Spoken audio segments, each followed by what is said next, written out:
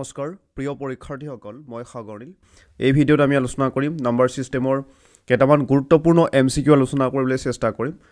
এই ভিডিঅ'টো ADRE grade 3 আৰু গ্ৰেড 4 দুটা এক্সামৰ কাৰণে খুবেই ইম্পৰ্টেন্ট হ'ব 100 দিনীয়া ফ্ৰী কোৰ্স এটা আপোনালোকক দিবলৈ চেষ্টা কৰি আছো আপোনালোকে যিমান পাৰে সাপোৰ্ট কৰিব প্ৰথম কোৱেশ্চন দেখা পাইছে প্ৰশ্নটো চাওক ইয়াত কি কৈছে if 3 hash plus 1 hash 4 plus 2 hash hash equal 488 then what will be the value of hash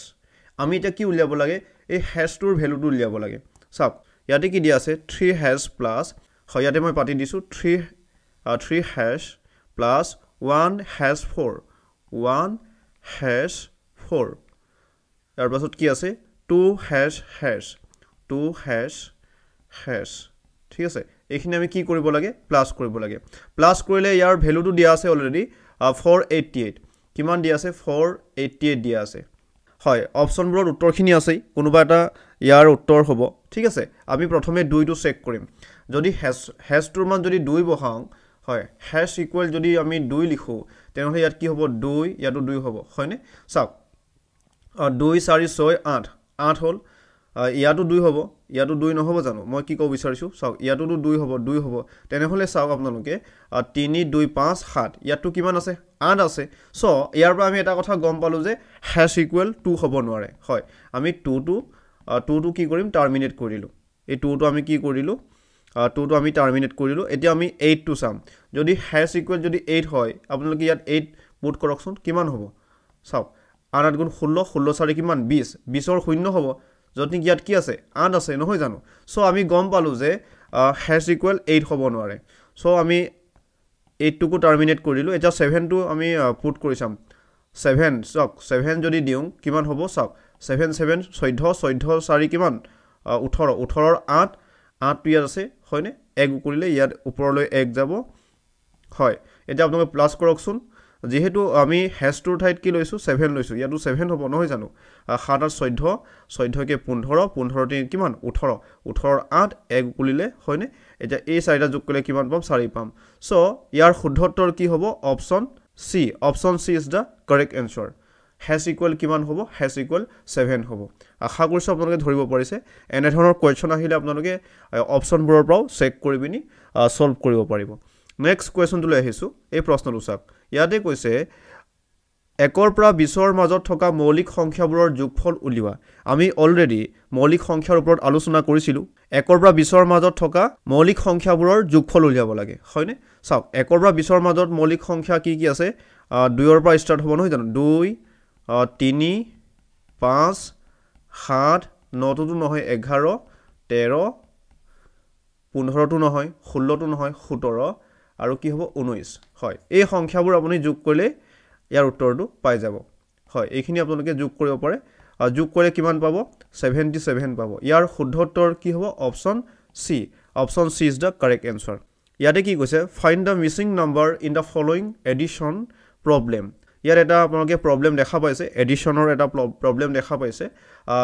star চিনটোৰ ভ্যালুটো উলিয়াব লাগে ইয়া যেটো এটা মিসিং আছে নাম্বাৰটো মিসিং আছে হয়নে এই ষ্টাৰ চিনটোৰ ভ্যালুটো আপোনালোকে কি কৰিব লাগে ফাইন্ড আউট কৰিব লাগে ইয়াৰ ইকুৱেল কি হ'ব চাওক অপচনবোৰ দেখা পাইছে আপোনালোকে 0 4 6 9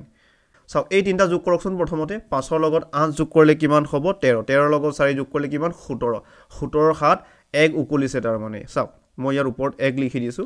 হয় 1 এটা উকলি আছে সো 1 আৰু 3 কিমান হ'ল 4 হৈ গ'ল এতিয়া আমি কি কৰিম প্ৰথমতে এই ষ্টাৰটোৰ ঠাইত আমি 0 বহাই চাম তাৰ মানে ষ্টাৰ ইকুৱেল আমি কি বহাই চাম ষ্টাৰ ইকুৱেল আমি 0 লৈ চাইছো ট্ৰায়াল এণ্ড এৰৰ মেথডটো আমি এপ্লাই কৰিছো 1 1 ৰ লগত 3 যোগ কৰিলে কিমান হ'ব 4 এৰ শূন্য হলে 4 এটো ষ্টাৰটো 4 হ'ব নহয় ইয়াটো 4 নহয় ইয়াটো 4 থকা নাই হয়নে ইয়াটো কি আছে শূন্য ষ্টাৰ মান কি হ'ব নোৱাৰে 0 হ'ব নোৱাৰে ষ্টাৰ মান কি হ'ব নোৱাৰে 0 হ'ব নোৱাৰে 4 এটা লৈ চাম যদি ষ্টাৰ ইকুৱেল আমি যদি 4 লং তেটা কি হ'ব চাওকচোন সিদ্ধ হ'ব নাই চাওক 1 ৰ লগত 3 যোগ কৰিলে 4 4 ৰ লগত 4 যোগ কৰিলে 8 8 ৰ লগত 4 যোগ কৰিলে 12 12 টো ইয়াত 2 হ'ব লাগিছিল হয়নে ইয়াত কিন্তু কি হ'ল 4 হ'ল সো আমি ইয়াৰ পৰা এটা কথা গম পালো যে ষ্টাৰৰ মানটো কি হ'ব নোৱাৰে 4 হ'ব নোৱাৰে সো আমি এটো টাৰ্মিনেট কৰিলো 6 বহাই চাম যদি ষ্টাৰৰ মান যদি 6 বহাও কিমান হ'ব চাওক 6 6 12 ইয়াত ষ্টাৰ মান যদি 6 বহাও সিদ্ধ হ'ব নাই চাওক 6 6 12 12 4 কিমান হ'ব 12 4 16 16 6 1 উকলিলে ইয়ালৈ হয় 16 6 ইয়াত 1 উকলিছে এইখিনি আপোনালোকে প্লাস কৰি চাওকচোন 1 ৰ লগত 8 যোগ কৰিলে 9 9 ৰ লগত 9 যোগ কৰিলে 18 18 4 কিমান 22 22 ৰ 2 আৰু 2 উকলিলে আৰু 2 কৰিব লগা নাই 6 2 হৈছে ইয়াৰ পৰা আমি এটা কথা স্পষ্ট হলো যে স্টাৰ মান কি হ'ব 6 হ'ব হয় স্টাৰ মান কি হ'ব 6 হ'ব সো ইয়াৰ শুদ্ধ উত্তৰ option C is the correct answer option C is the correct answer star মান কি হ'ব 6 এই প্ৰশ্নটো চাওক ইয়াত কি কৈছে find da smallest number two B aided two 900 so that 13 divide the sum exactly 900 লগত কি ন্যূনতম সংখ্যা যোগ কৰিলে 13 ৰে সম্পূৰ্ণ বিভাজ্য হ'ব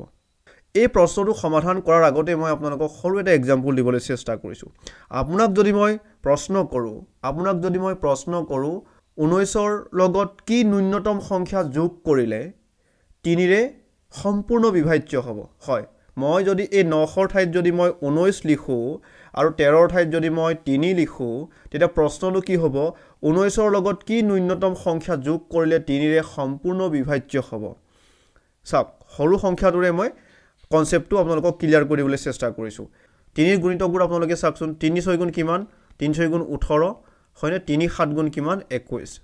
হয় 3 7 গুণ কিমান 21 ইয়াত কি আছে 19 আছে 19 ৰ লগত আপুনি যদি 2 যোগ কৰে তেতিয়া কি হ'ব 21 নহবনে হয়নে তাৰ মানে ইয়াৰ উত্তৰ কি হ'ব 2 হ'ব 19 ৰ লগত 2 যোগ কৰিলে 3 ৰে সম্পূৰ্ণ বিভাজ্য হ'ব 19 ৰ লগত কি ন্যূনতম সংখ্যা 2 টোই ন্যূনতম সংখ্যা হ'ব আপুনি চাওক মই কি ক'ব বিচাৰিছো 5 টো যোগ কৰিব পাৰে 19 ৰ লগত যদি আপুনি 5 যোগ কৰে তেতিয়া কিমান হ'ব 24 হ'ব কিমান হ'ব 24 এতিয়া 24 সংখ্যাটোকো সম্পূৰ্ণ 3 ৰে বিভাজ্য হ'ব নাই নিশ্চয় হ'ব 3 8 গুণ কিমান 24 হয়নে 3 8 গুণ কিমান 3 8 গুণ কিমান 24 আশা কৰিছো ধৰিব পাৰিছে আপোনালোকে প্ৰশ্নত কি কৈছে 19 ৰ লগত কি ন্যূনতম সংখ্যা যোগ কৰিলে 3 ৰে সম্পূৰ্ণ বিভাজ্য হ'ব তাৰ পিছত কি হ'ব 5 টো হ'ব হয়নে আশা কৰিছো ধৰিব পাৰিছে আপোনালোকে সো এনে ধৰণৰ কোৱেশ্চন আহিলে আপোনালোকে কি কৰিব আপোনালোকে ডাইৰেক্ট কি কৰিব পাৰে চাওক এনেকে কৰিব এটা 3 ৰে ডাইৰেক্ট হৰণ কৰিব কিমান বাৰ যাব 3 6 গুণ কিমান 18 হয়নে বাকি কি থাকিলে 1 19 ৰ পৰা 18 গলে 1 হ'ব ভাজকটোৰে আপোনালোকে কি কৰিব ভাজকটোৰে ভাগ শেষটোক বিয়োগ কৰি দিব হয় এইটাই উত্তৰ হ'ব 3 ৰ পৰা 1 গলে কিমান 2 তাৰ মানে 19 ৰ লগত 2 যোগ কৰিলে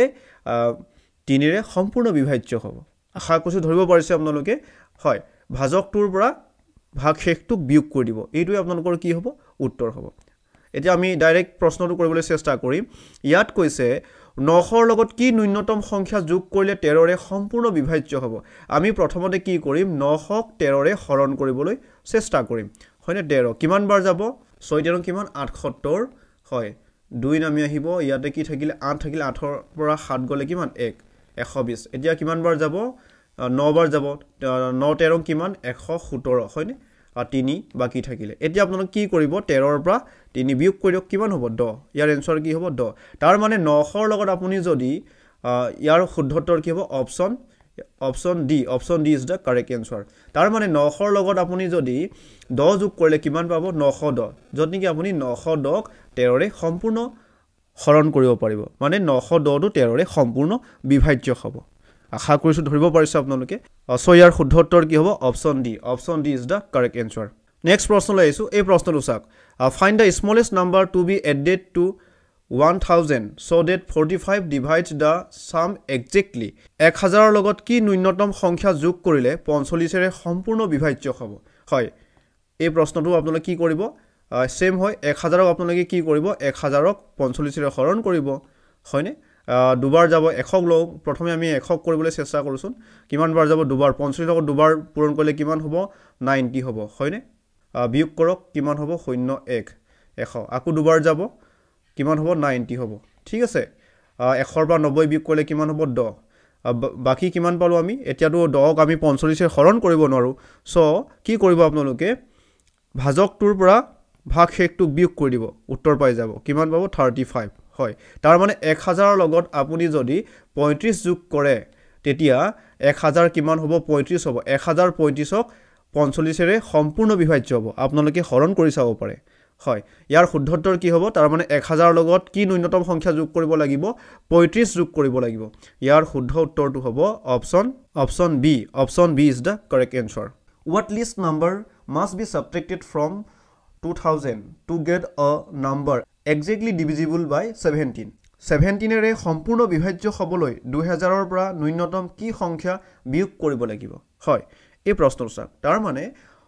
2000 পৰা কিমান বিয়োগ কৰিব লাগিব সেই কথাটো কৈছে হয় এই প্ৰশ্নটো বুজোৱাৰ আগতে মই সৰু এটা এক্সাম্পল আপোনালোকক দিব চেষ্টা কৰিছো হয় মই কি কলো 5 এই 17 ৰ ঠাইত মই লিখিলো 5 5 এৰে সম্পূৰ্ণ বিভাজ্য হ'বলৈ 2000 টো মই কি লিখিলো 19 লিখিলো 19 ৰ পৰা ন্যূনতম কি সংখ্যা বিয়োগ কৰিব লাগিব হয় তাৰ মানে এই 19 টোক 5 এৰে সম্পূৰ্ণ বিভাজ্য হ'ব লাগে হয় 19 ৰ পৰা কি সংখ্যা কি ন্যূনতম সংখ্যা বিয়োগ কৰিলে 5 এৰে সম্পূৰ্ণ বিভাজ্য হ'ব চাওক গুণিতকবোৰ আপুনি চাওকচোন 5 ৰ গুণিতকবোৰ কি আছে 5 * 5 5 * 2 10 5 * 3 * কিমান 15 হয়নে 5 * 4 * কিমান 5 * 4 * 20 ইয়াত কি আছে 19 আছে সো 19 ৰ পৰা বিয়োগ কৰিব লাগিব 5 ৰ গুণিতকবোৰ হৈছে 15 20 নহয়নে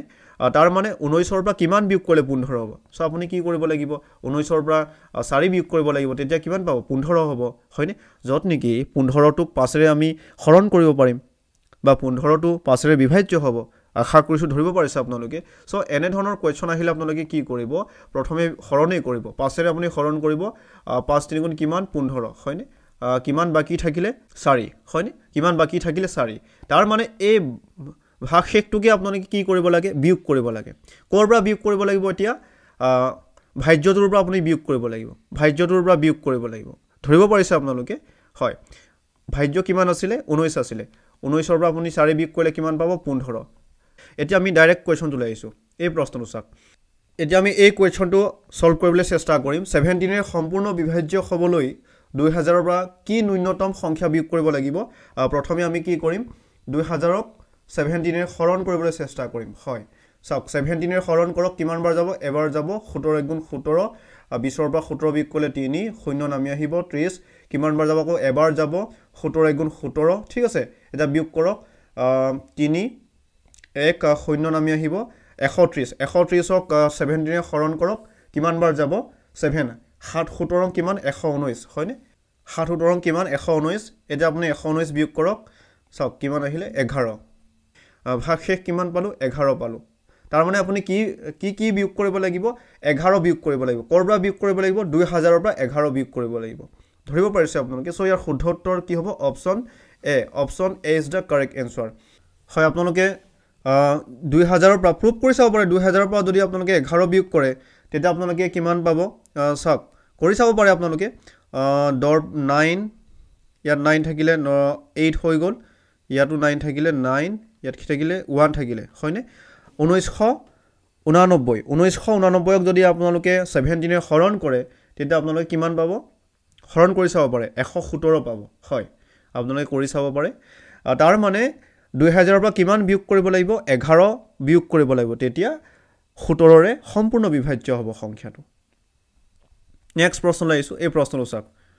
what least number must be subtracted from 1600 to get a number exactly divisible by 12 12 ৰে সম্পূৰ্ণ বিভাজ্য হ'বলৈ 1600 ৰ পৰা ন্যূনতম কি সংখ্যা বিয়োগ কৰিব লাগিব একে হয় কোৱেশ্চনটো আপোনালোকে কৰকচোন 1600ক আমি এতিয়া কি কৰিব লাগিব 12 ৰে হৰণ কৰিব লাগিব কিমান বাৰ যাব 12 1 গুণ 12 হয়নে 4 নামি আহিলে 4 শূন্য চাওক কিমান বাৰ যাব 3 বাৰ কিমান 36 3 বাৰ 36 ইয়াতে 4 নামি আহিব শূন্য এতিয়া আকৌ কিমান দাও 3 বাৰ কিমান 36 হয়নে বাকি কিমান থাকিলে 4 ক আমি এতিয়া 12 ৰে হৰণ কৰিব নোৱাৰো ভাগ শেষ কিমান পালো 4 পালো হয়নে তাৰ মানে ইয়াৰ উত্তৰ কি হ'ব option C is the correct answer 1600 ৰ পৰা আপোনালোকে কি বিয়োগ কৰিব লাগিব 4 বিয়োগ কৰিব লাগিব বিয়োগ কৰি জিতু পাব বিয়োগ কৰি আপোনালোকে জিতু পাব ইয়াত 9 হ'ব ইয়াতে 5 হ'ব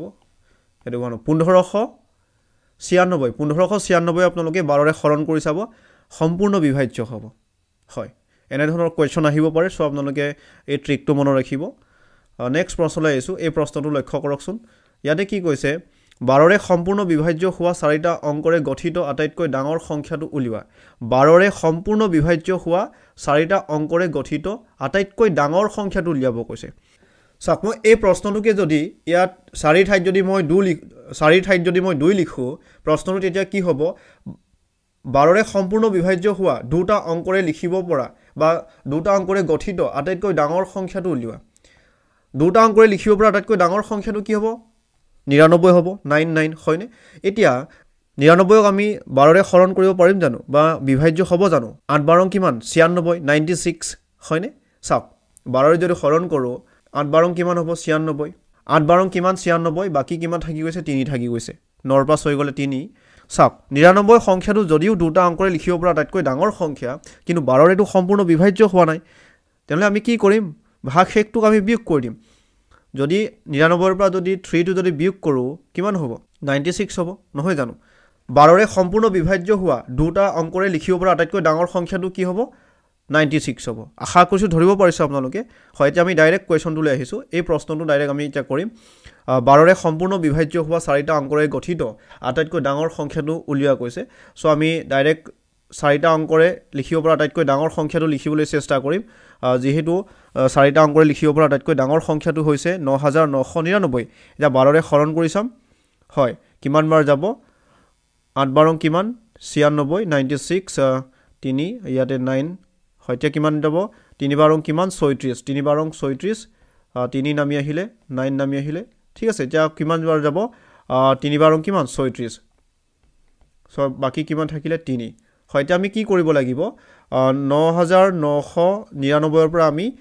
ভাগশেষটো বিয়োগ কৰিব লাগিব ভাগশেষটো বিয়োগ কৰিলে ইয়াৰ উত্তৰটো পাই যাম কি হ'ব 6999 হয় 9996 তাৰ মানে 12ৰে সম্পূৰ্ণ বিভাজ্য হোৱা চাৰিটা অংকৰে লিখিব পৰা বা চাৰিটা অংকৰে গঠিত আটাইতকৈ ডাঙৰ সংখ্যাটো কি হ'ব 9996 আশা কৰিছো ধৰিব পাৰিছে আপোনালোকে সো ইয়াৰ শুদ্ধ উত্তৰ কি হ'ব option A is the correct answer হয় যদিও 9999 টো চাৰিটা অংকৰে লিখিব পৰা আটাইতকৈ ডাঙৰ সংখ্যা আছিল কিন্তু 12ৰেটো সম্পূৰ্ণ বিভাজ্য হোৱা নাই প্ৰশ্নত কি কৈছে 12ৰেও সম্পূৰ্ণ বিভাজ্য হ'ব লাগিব বুলি কৈছে হয়নে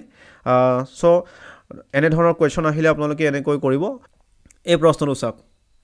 20ৰে সম্পূৰ্ণ বিভাজ্য হোৱা পাঁচটা অংকৰে গঠিত আটাইতকৈ ডাঙৰ সংখ্যাটো উলিওৱা হয়তো সেম 20ৰে সম্পূৰ্ণ বিভাজ্য হ'ব লাগিব পাঁচটা অংকৰে লিখিব পৰা আটাইতকৈ ডাঙৰ সংখ্যাটো আমি লিখিবলৈ চেষ্টা কৰিম হয় 5টা 9 লিখি দিয়ক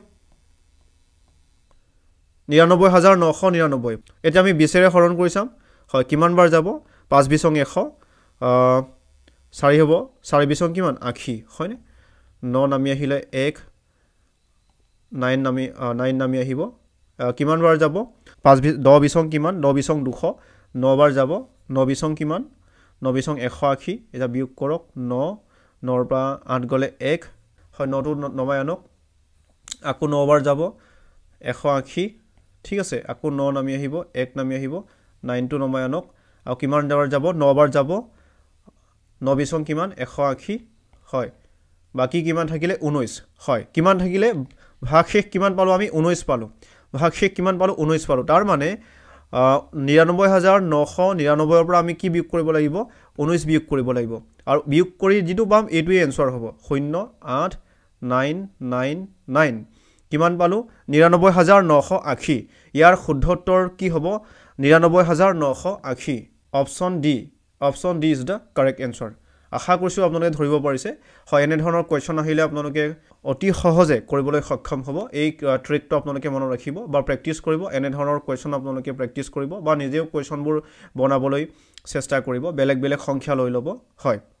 আজি মই আপোনালোকলৈ এই প্ৰশ্নটো হোমৱৰ্ক হিচাপে ৰাখিলো আপোনালোকে চেষ্টা কৰি চাবচোন যদি আপোনালোকৰ কৰাত অসুবিধা যদি হয় তেনেহলে মই পৰৱৰ্তী